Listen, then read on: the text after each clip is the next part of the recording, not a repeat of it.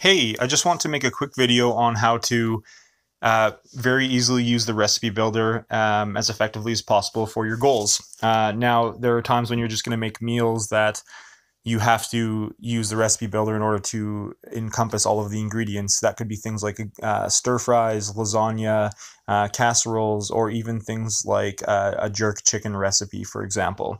So what I want to do here is just show you a quick way to use the existing database of foods or your logged database of foods that should be accurate provided you've been entering them correctly.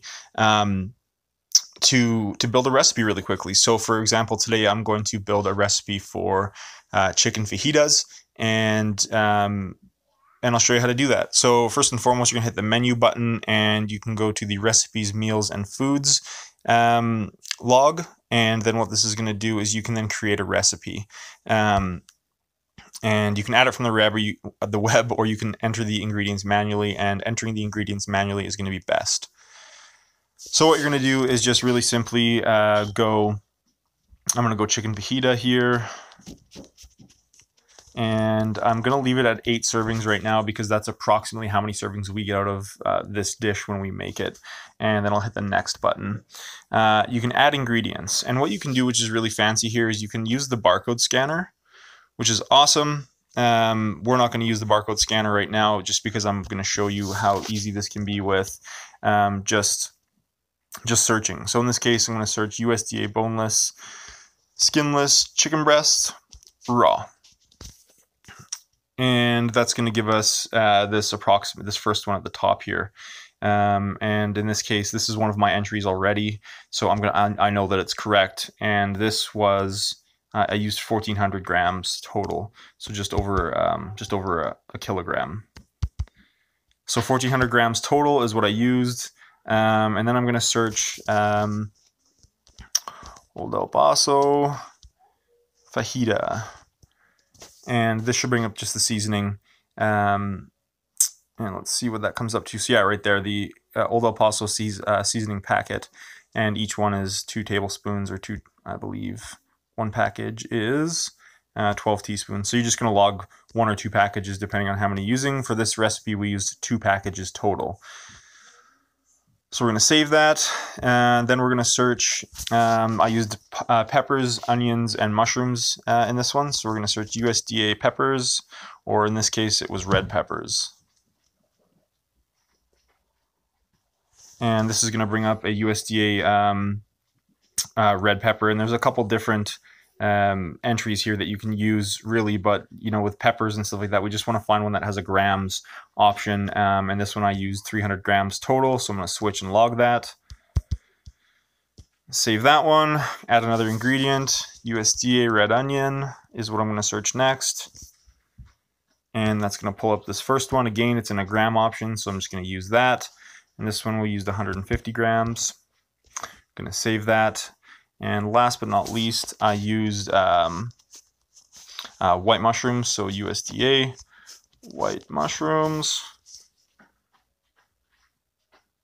And this one's in ounces. We don't necessarily want to use that, but we can check if it's got a gram entry, which it does. And in this case, we're going to use this one. I used 125 grams of mushrooms. And you can see the calorie differences the calories on this kind of small stuff is minimum, but we do want to track as accurately as possible. And then last but not least, I used 2 measured tablespoons of olive oil.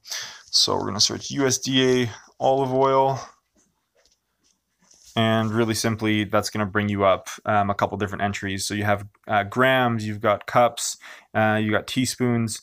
In this case, you can weigh it or you can measure it with spoons. Either way is fine. They're both going to be equivocally accurate as long as you're using actual measuring spoons. So in this case, you're going to break it down to, this one doesn't list that, so we can't use it. This is actually a really great example. This one does list teaspoons and tablespoons. So in this case, I used 2 tablespoons. And actually I didn't, because that's a ton of calories. I used 1 tablespoon. And now this has logged all of the information, and that's my recipe. So the only reason it's actually taken me more than a few minutes is because I've been speaking for this message, right? The next thing you do is hit the next button at the bottom, and you have a couple options for how you want to log your recipe. You can divide it up into equal servings, which means that you're weighing the total serving once it's cooked, and then dividing it into your containers. Like if you're meal prepping this, you could do it that way. So in this case, I would just leave it at 8 servings. In any case where you want to store the whole batch and pull from it as needed, you would weigh the total cooked serving in grams, like the total cooked amount. That's everything, and in this case, it weighed 1,200 grams, and then I can save that. Once this recipe is saved, I can then add it to diary, and all I'm going to do is either weigh out my servings as grams. So in this case, I had 300 grams of it, and that will that'll do the math accordingly. And in any case where I need to log it as a single serving, I'm going to go back and just show you how to quickly change that. So we'll edit the recipe, and I want it just to say servings instead. So this one we divided it by 8 servings. We'll save it. We're going to add to diary, and in this case I had 2 servings, and I had it for lunch. So we'll save that, and now I know it's accurately logged. Yeah, and that's kind of how you're going to do that overall. Let me know if you have any questions on building recipes or how to make this work for you. Have a good day.